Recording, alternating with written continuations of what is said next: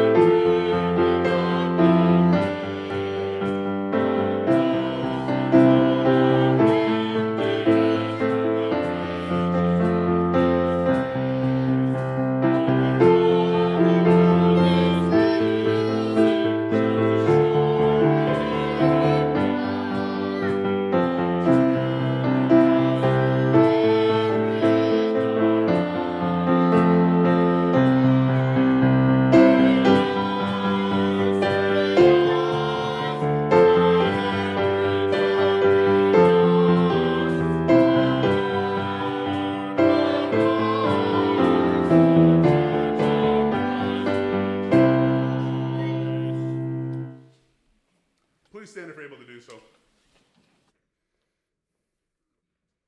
The grace of our Lord Jesus Christ and the love of God and the fellowship of the Holy Spirit be with you. We have come into the presence of God, who created us to love and serve him as his dear children. But we have disobeyed him and deserve only his wrath and punishment. Therefore, let us confess our sins to him and plead for his mercy. Merciful Father in heaven, I am altogether sinful from birth. In countless ways I have sinned against you, and do not deserve to be called your child. But trusting in Jesus, my Savior, I pray, have mercy on me according to your unfailing love. Cleanse me from my sin and take away my guilt. Friends, God our Heavenly Father has forgiven all of your sins. By the perfect life and innocent death of our Lord Jesus Christ, he has removed your guilt forever. You are his own dear child. May God now give you the strength to live according to his will. Amen. Let's pray. Father, we thank you for bringing us to worship on this day. Today is Valentine's Day, and what better way to come and think about love as we think about your amazing love for us. A love that moved you to send your one and only Son to rescue us from sin and death and the power of the devil and hell itself. As we get to worship today, as we get to hear these truths and be reminded of that love, help us to take it to heart. Use that message to help us grow in our faith, and then, yes, Father, move our lips to speak of that love and share the good news of Jesus with others. We pray all of this in his name, our Savior's name. Amen. Please be seated.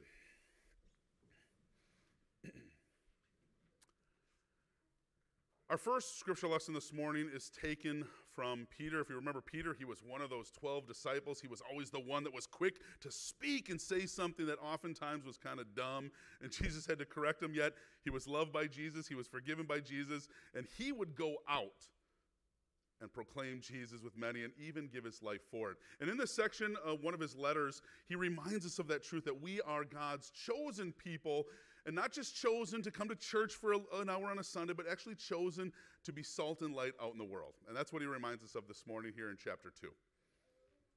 Therefore, rid yourselves of all malice and all deceit, hypocrisy, envy, and slander of every kind. Like newborn babies, crave spiritual milk, so that by it you may grow up in your salvation, now that you have tasted that the Lord is good. As you come to him, the living stone, rejected by humans, but chosen by God and precious to him. You also, like living stones, are being built into a spiritual house to be a holy priesthood, offering spiritual sacrifices acceptable to God through Jesus Christ. For in Scripture it says, see, I lay a stone in Zion, a chosen and precious cornerstone, and the one who trusts in him will never be put to shame. Now to you who believe, this stone is precious. But to those who do not believe, the stone the builders rejected has become the cornerstone, and a stone that causes people to stumble, and a rock that makes them fall. They stumble because they disobey the message, which is also what they were destined for. But not you. You are a chosen people, a royal priesthood, a holy nation, God's special possession, that you may declare the praises of him who called you out of darkness into his wonderful light. Once you were not a people, but now you are the people of God. Once you had not received mercy, but now you have received mercy. This is the word of our God. At this time, I'm going to invite you to please stand. As kind of as our custom every week, we get this opportunity using one of the creeds to confess our Christian faith. And this morning, we're going to do that as we use the words of the Apostles' Creed. I believe in God the Father Almighty, maker of heaven and earth.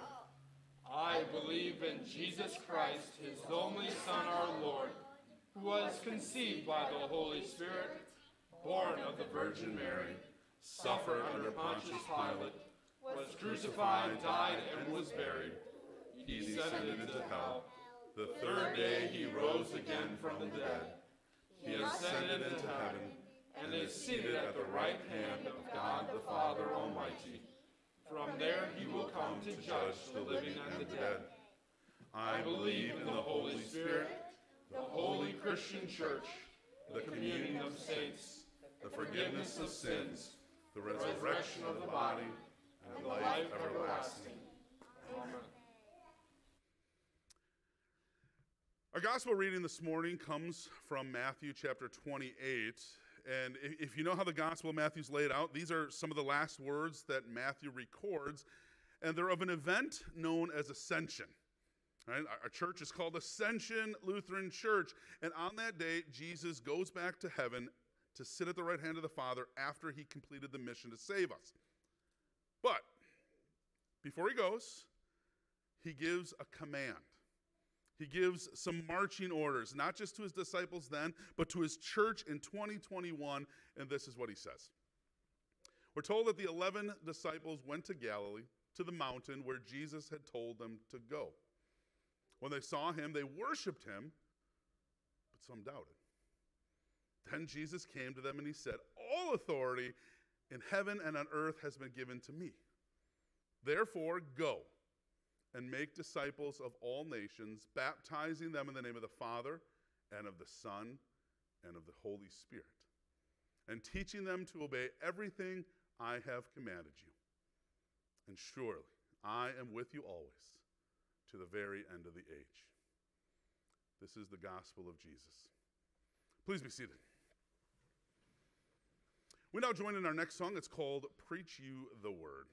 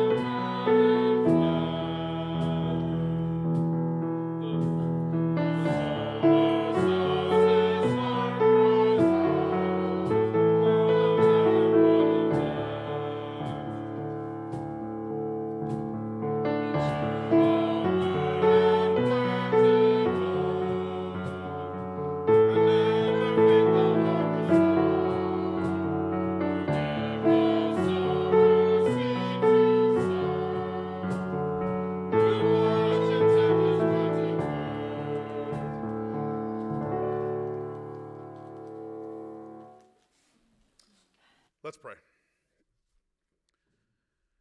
Father, as we wrap up this sermon series today on maybe one of the most difficult ones of all, sharing you with others, we ask for your help. We ask that you open our ears to hear, open our minds and our hearts to know and to believe and to trust in these truths, and then go from here. Go from here and tell everybody that you have placed in our path the good news, that there's a Savior who loves them, who forgives them, who died for them, who saved them. Lord, equip us now to do that as we spend some time in your word. We pray this in Jesus, our Savior's name. Amen. This morning, I want to tell you a story about Carl. The first time I saw Carl was shortly after we moved into this beautiful new building. I was sitting there at my desk working on something on the computer, and out of the corner of my eye, I see Carl walking across the parking lot and coming up on the sidewalk, and then he disappeared. I didn't think much of it at first. And then 20, 30 minutes later, there he is again, carrying his Food Lion bags in his hand, going back to his apartment. Over the next, 6 to 8 months, I saw Carl probably 3 to 4 times a week. There he was, walking across the parking lot. 20, 30 minutes later, he was back walking across the parking lot with his Food Lion bags, and that's just the routine that Carl had. Now, on numerous occasions, I would go out. One time, I said, I got to meet this guy. I've seen him like 10 times now. So I go out and I introduce myself. He tells me who he is, and we chit-chat a little bit, and then he goes back to his apartment. I go back to work. Well, this scenario kept playing out over and over and over again, and I would see Carl, and we'd talk once in a while. Sometimes he'd even stop right there in the parking lot. He'd just look into my window, waving, until I caught a glimpse of him, and then I'd see him, and I'd wave, and I'd go out and talk to him. But all those times that I saw Carl, that I talked to Carl, you know what I didn't do? I didn't even tell Carl about Jesus. Oh yeah, I invited him to church. I said, hey man, he knew I was the pastor. You should come. We do church on Sunday mornings at 9. In December, I saw him a couple times, like, hey, you got to come. You got two options on Christmas Eve. I'd love for you to join us. But you know what I never actually did? I never actually opened my mouth and told Carl about Jesus. But why? Right? I mean, I'm a pastor. I'm an over-the-top extrovert. I love talking about Jesus. And so why, when God was giving me an easy softball to hit right out of the park, did I swing and miss like every time? Again, I love Jesus. I love people. One of the reasons I wanted to be a pastor is so that I could spend my life doing that. But I didn't tell Carl about Jesus. I failed. And Carl's not the only person in my life that, even as a pastor, and most people eventually figure out who I am and what I do, because everybody, hey, what do you do? What do you do? I'm a Marine, I'm an accountant, I'm a teacher, I'm a pastor. So many times I think about in my life where I didn't tell somebody about Jesus. Well, today, we're going to wrap up this sermon series by talking about what I personally think is the most difficult one of all: sharing Jesus with others. Now, maybe some of you are thinking, wow, that's kind of strange, right? I mean, you're the pastor. We pay you to tell people about Jesus, and you struggle with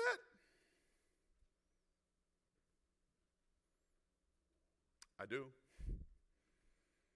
And I'm guessing, in fact, I think I know, that many of you, if not all of you at some level, would agree with me.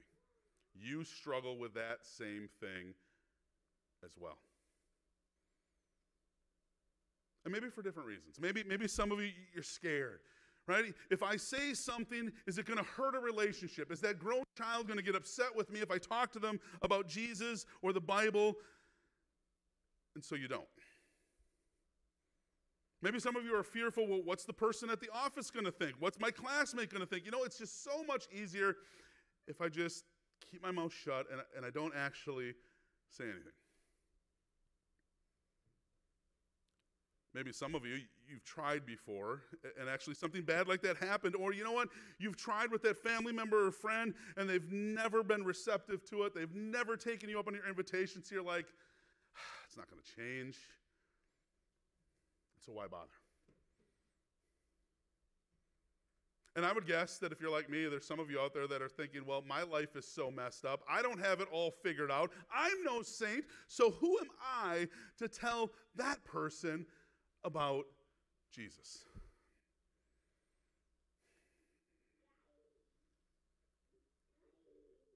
But you know, when we think those things, I think we think that way when we forget the gospel. When we forget that the whole point that Jesus came was to seek and to save and then to send out sinners.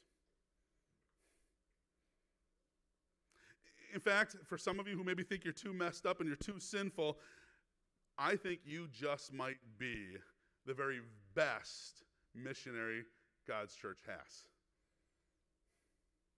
Right, for those of you who might think, well, I'm not qualified, I don't know enough, my sinful past keeps me out of it, you might be the best person to actually share Jesus with others because you understand God's grace, maybe in a way that some of us forget about it.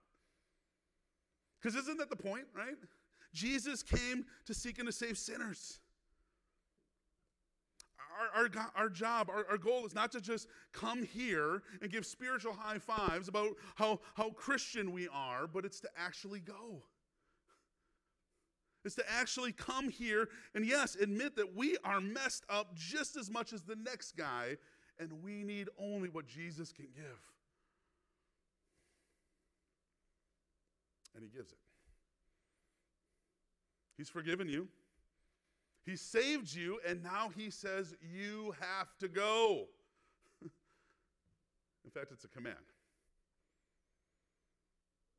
And it's the last thing Jesus ever said before he went home.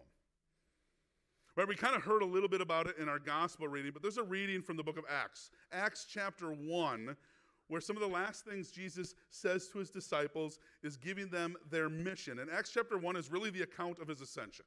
They're gathered there on the mountainside. Jesus is giving the marching orders, and then he goes home. And this is what he says to them. But you will receive power when the Holy Spirit comes on you, and you will be my witnesses in Jerusalem and in all Judea and Samaria and to the ends of the earth. Now, I think to help us understand where the disciples were when Jesus says this, we need to understand the last 3 years of their life. They had followed Jesus. They had walked with Jesus. They had studied under Jesus. They were led to know and believe that Jesus is the Savior, yet they still struggled. They still had their doubts. Some of them thought, okay, Jesus, he's going to be a political savior where he's going to come in, he's going to crush the Romans, get rid of them, get rid of the nasty religious people, bring back the glory days of Israel, and things are going to be great. That's what a lot of them thought Jesus came to do. And so just imagine being them, if that's what you're thinking, then Jesus gets arrested. Then Jesus gets put on trial. Word comes down the grapevine, and you find out they're going to actually kill him the next morning on a cross. And you're thinking, this can't be. Right? He's supposed to destroy the Romans. The Romans aren't supposed to crucify him. But there's still hope, right? Because he's not dead yet. But then you get word the next day that he's dead. The crucifixion happened. Jesus took his last breath, and he died. And all of your dreams, all of your hopes of thinking that Jesus was going to make Israel great again and to kick out the Romans, that's dead too. So now what? A couple days later, you start hearing reports that he's not dead. And your gut tells you that it can't be because dead people stay dead. That's just how it works. And then you hear more reports.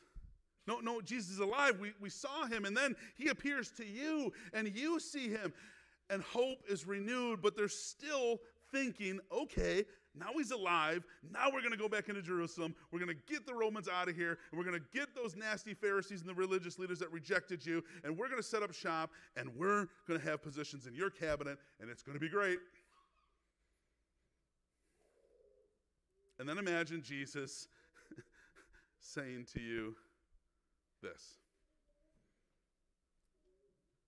You ask Jesus, are you at this time going to restore the kingdom of Israel? And Jesus basically says, that's none of your business.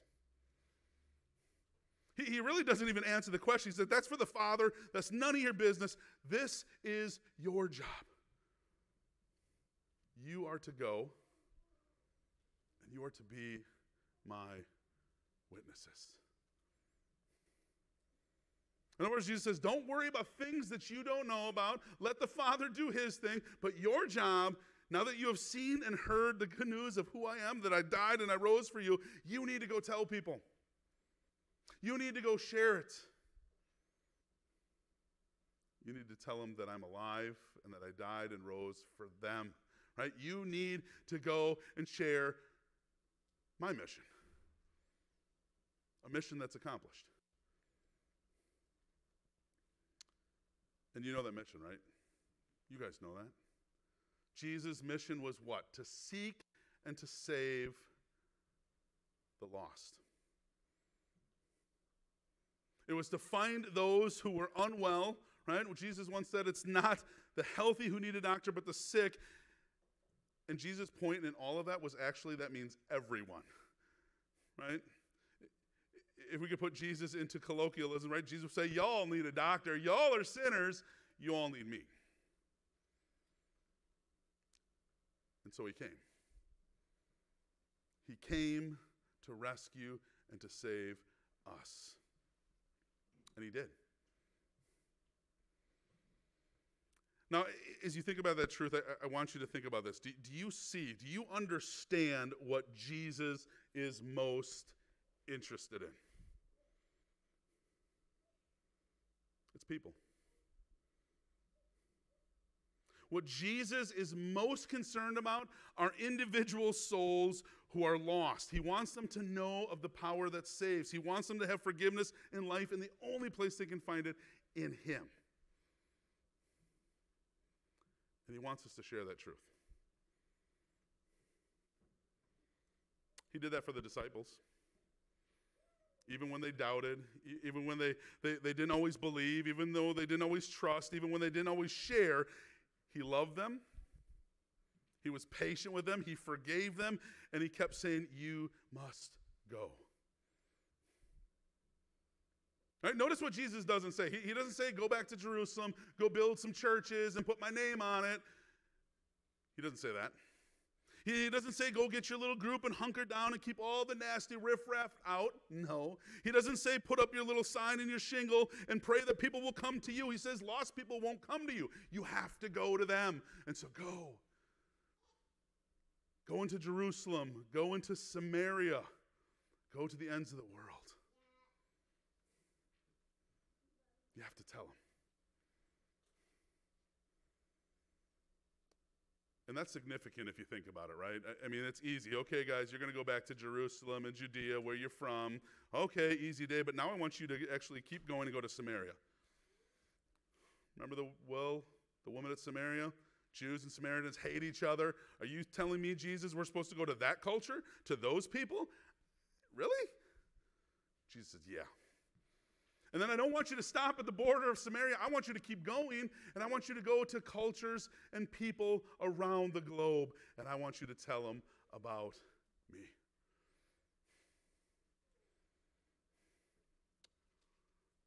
And that's the same mission that Jesus gives to us. Did you know that there are over 50,000?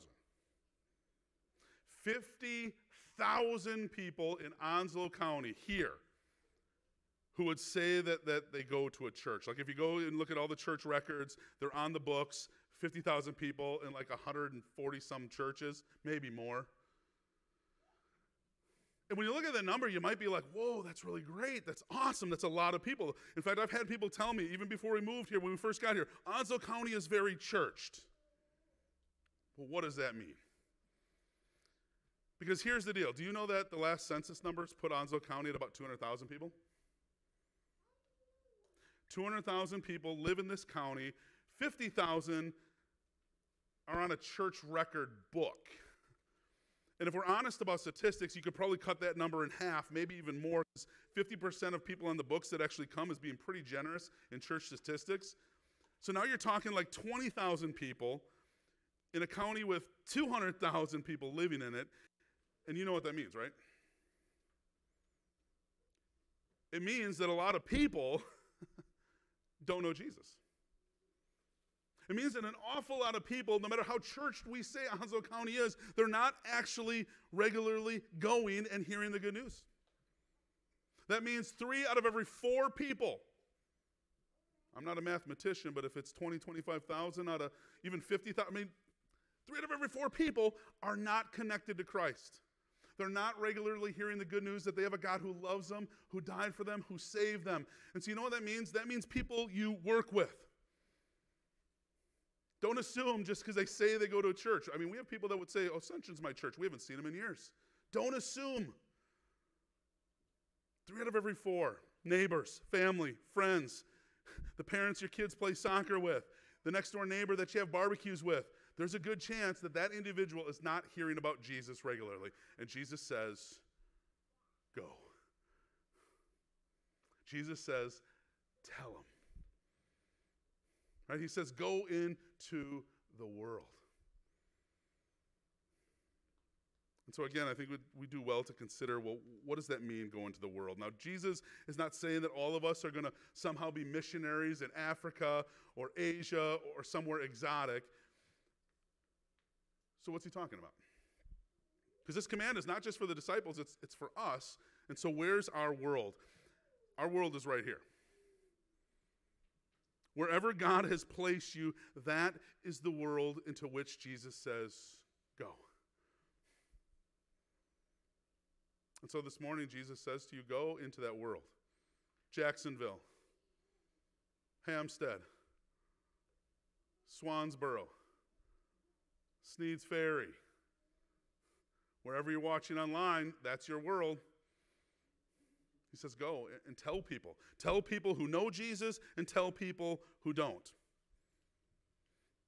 Proclaim the message of Jesus to those who are every Sunday churchgoers and to people who barely walk through the doors of a church.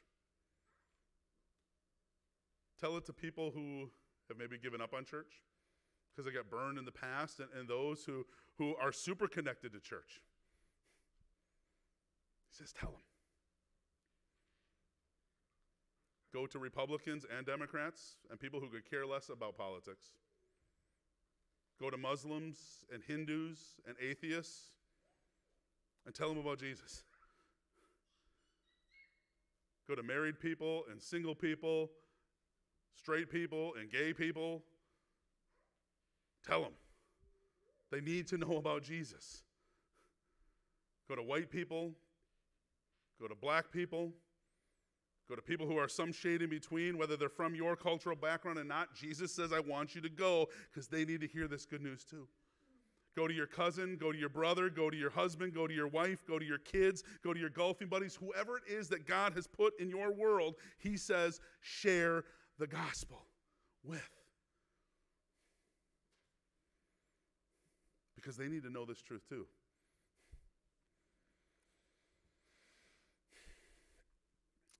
You know, I think one of the struggles we have, at least I do, when it comes to sharing Jesus with others, is sometimes we get this faulty mentality that those people will never believe. You ever do that? Those people, that individual, that group, they're just never going to believe, so why even go to them? If you've ever thought like that, as I have, Jesus says, stop. Jesus says, get it out of your head right now because that is garbage, right? And then Jesus gives us example after example after example, right? Have you heard of a guy named Paul? Paul wrote half the New Testament. If somebody were playing a word association game with me and said, the Apostle Paul, and you say, greatest missionary ever, right? He planted more churches than anybody we know of in Scripture. He told so many people about Jesus.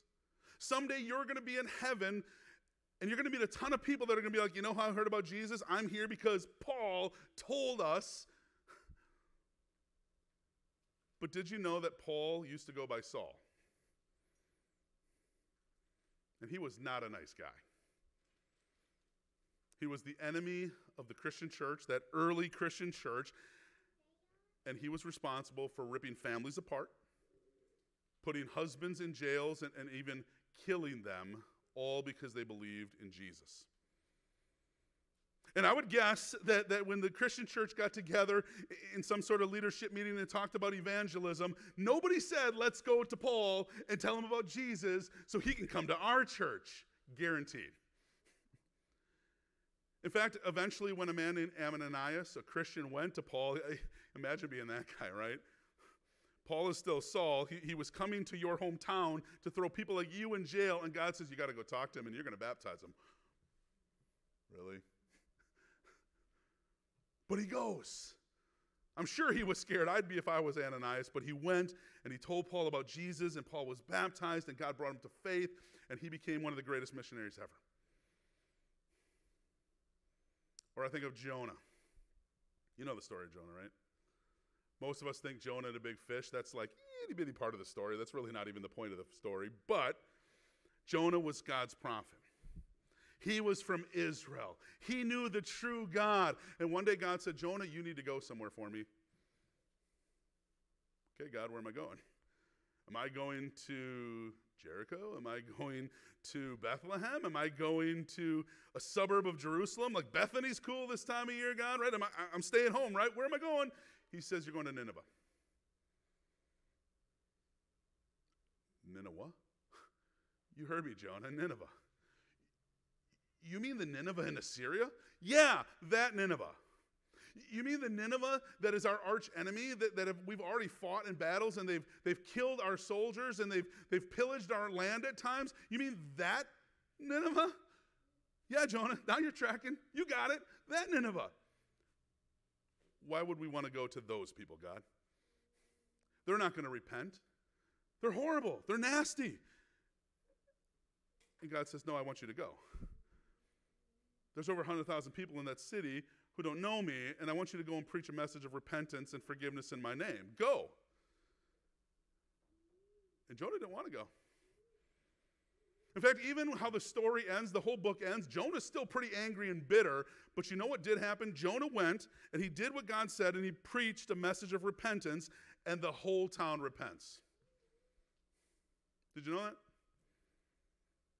Nineveh, bloodthirsty, arch enemy, could care less about God. Nineveh was actually more of the Christian than God's own Jonah. They repented. They turned to God for forgiveness. And then Jesus even talks about them. This is amazing, right? Jesus even talks about them in the Gospels. And he says, you know what's going to happen on the last day because you're rejecting me? The people of Nineveh are going to rise up and judge you because they repented and they believed the good news. Nineveh. Those people, they'll never repent. God caused over 100,000 of them to repent, and you're going to see them in heaven someday. So go.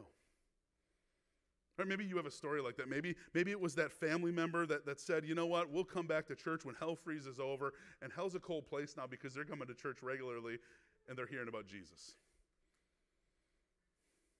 Maybe it was that friend that you've been working on for years and you never thought anything would happen. You didn't think you made a difference. But now they know Jesus and they can't remember a day without knowing him.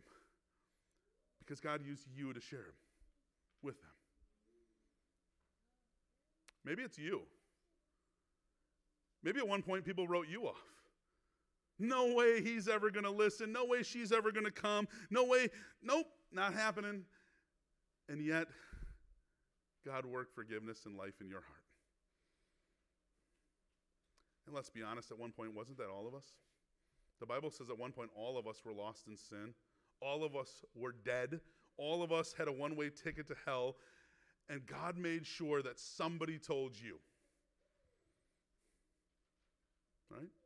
He made sure that somebody Listen to the command to go and share, and they share Jesus with you, and now you know Jesus. You know that he loves you. You know that he forgives you.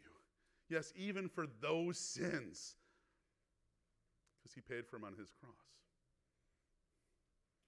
You know that even when you have failed, Jesus didn't. When you've been faithless, Jesus was faithful to you. When others wrote you off, Jesus never wrote you off. And the times that we are tempted to write others off, Jesus forgives us for that. He directs our attention back to him, and then he says, I still want you to be my ambassador, so go. Share Jesus.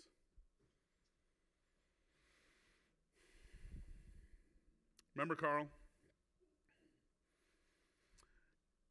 One day, I saw Carl walking through the parking lot not too long ago.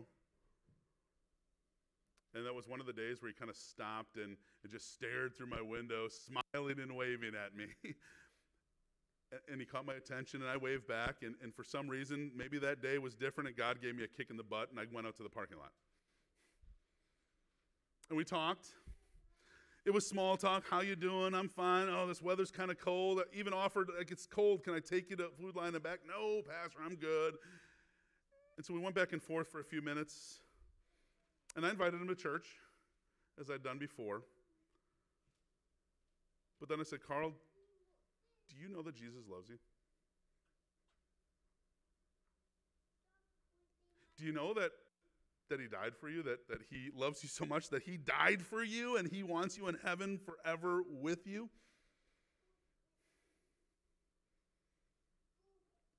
I don't know if Carl will ever walk through those doors. But you know what I know now? I know that Carl, he heard about Jesus. I know that now Carl has heard that he has a God who loves him and wants to save him, not condemn him, wants to wash him of sins and bring him home to heaven, not to kick him out. Carl knows that. And I pray I get many more opportunities to tell him. Friends, go. Go and tell somebody.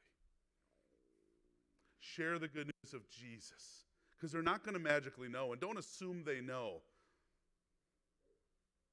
Tell them anyway, even if they do. Tell them they got a God who loves them. They got a Savior who died for them, and that someday they're going to be in heaven because of Jesus, and that's God's desire, that they know and live with him forever. Go and tell. Because as Jesus reminds us today, whoever, and I mean whoever, believes in Jesus will be saved.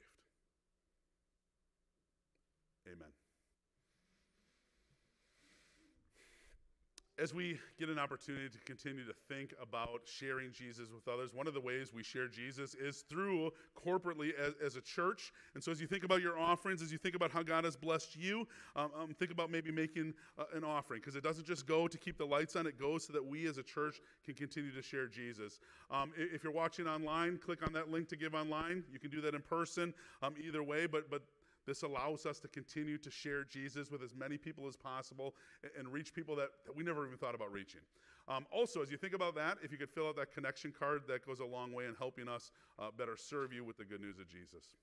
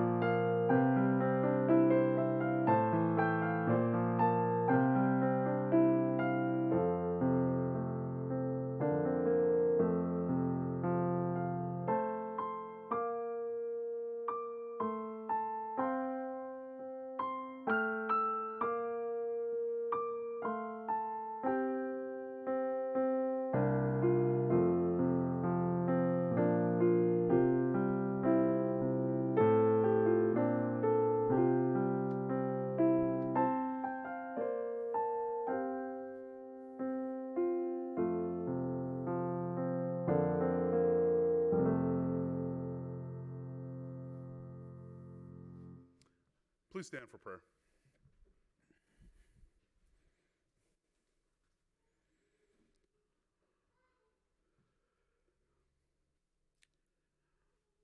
Father, there are so many things that we could thank you for and praise you for. But most importantly, this morning, we want to thank you for your grace. That amazing, undeserved love that moved you to send your Son to take our place. To die the death that we deserved, all so that our sins would be forgiven and paid for, and that we would be set free to be people of God forever. Father, that is the greatest love of all. And we thank you on this Valentine's Day for that kind of love. Father, we also thank you for the love you've given us in our marriages, with our kids, our spouses, our family, our friends, our church family. We all too often take that kind of love for granted in those relationships. On a day like today, help us to remember those things. Help us to praise and thank you for them, and also let those individuals know that we love them too. Father, this morning, as we think about your love, we think about our brother Jason Fromke and his whole family. Today, their hearts are filled with sorrow. Today, they're struggling. Today, they're mourning the loss of Jason's mom, Rose, who died this past week. Father, in your amazing infinite love, comfort them with a certain hope of that love that sent Jesus for Rose. We rejoice in the fact that she was a baptized, blood-bought child of God, and on this day, she is resting securely in her Savior's arms. But the rest of the family is still here. And they're here in a world that is broken and hurting and dying and crying and suffering, so we ask that you help them. Direct their eyes to you. Remind them of your love, not only for Rose and what you did for her, but what you have done for them. Give them a peace and a joy and a confidence that only you can. And sustain them during this difficult time. And Father, use us as their brothers and sisters to help them, to reach out to them, to comfort them, not just with thoughts and prayers and condolences, because those are just mere empty words, but actually tell them it's going to be okay because of Jesus. It's going to work out because of Christ and his suffering and death. It's going to be okay because you got a God who says, I'll never leave you or forsake you, not even as you walk through the valley of the shadow of death. So use your people to do that, Lord, to actually share the truth of you. And not just with the Fromke family, but let us go from here and continue to share that truth with others. Forgive us for when we failed. Forgive us for when we've kept our mouth shut out of fear or apathy or laziness. And reassure us that we're forgiven for those sins, and recommit us to the fight at hand so that we can share you with many more. Father, we ask you now hear us as we bring you our own prayers this morning.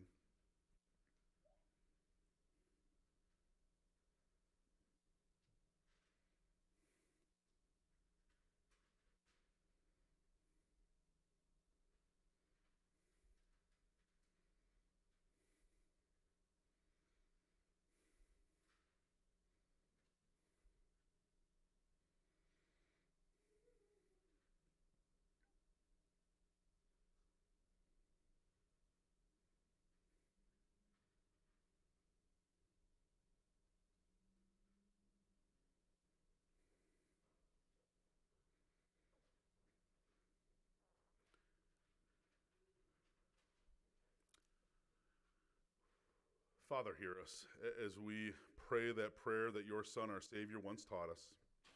Our Father, who art in heaven, hallowed be thy name. Thy kingdom come, thy will be done, on earth as it is in heaven. Give us this day our daily bread, and forgive us our trespasses, as we forgive those who trespass against us. And lead us not into temptation, but deliver us from evil.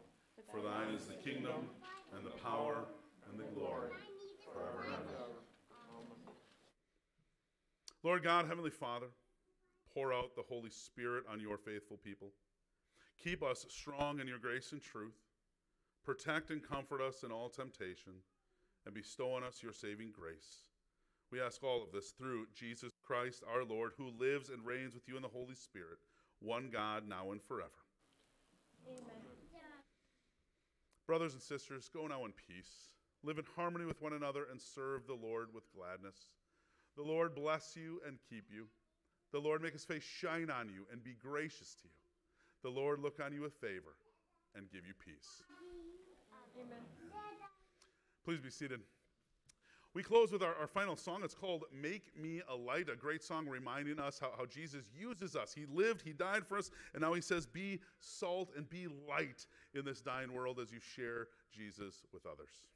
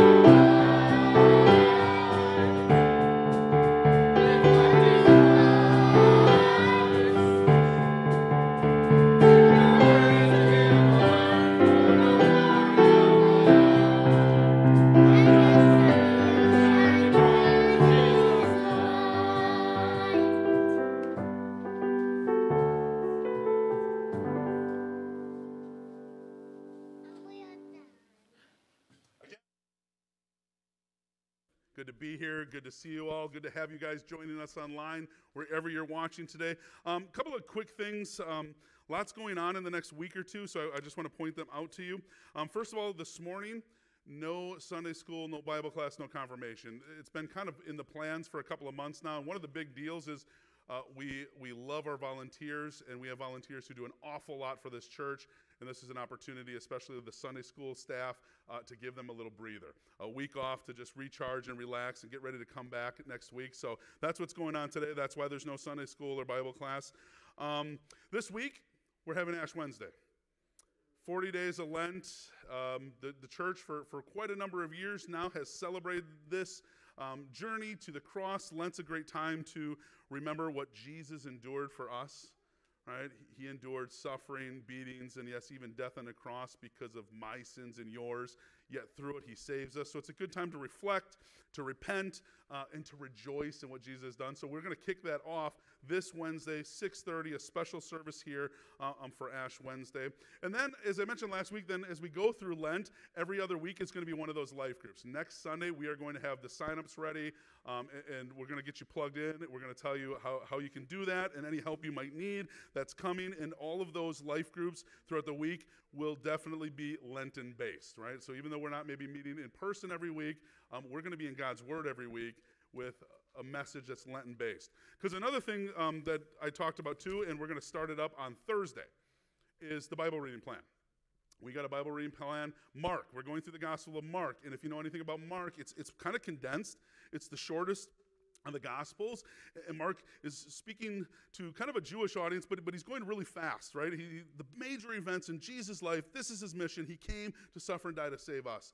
So that 30-day Bible reading plan, I'm super excited. It's going to start on Thursday, and then it's going to go Monday through Fridays of Lent. And there's a couple ways you can do this. You can go to our website and download, or you don't even have to download. Just go to the website, and all the days are laid out in the readings. You can get a buddy and do it. You can join our Facebook group, which the benefit of that is you can comment, you can ask questions, you can kind of engage with one another. And the last time we did it, we had over 90, which was awesome, and a lot of great discussion was had and questions, so people were growing in their faith. So a couple different ways to do it. And again, you don't even have to do those, but find one. We're trying to give you options here as a church, different ways to get into God's Word regularly through this awesome season. Maybe just two other things. Next week, we're starting a new sermon series called Endured, and each week we're going to look at everything Jesus did for us.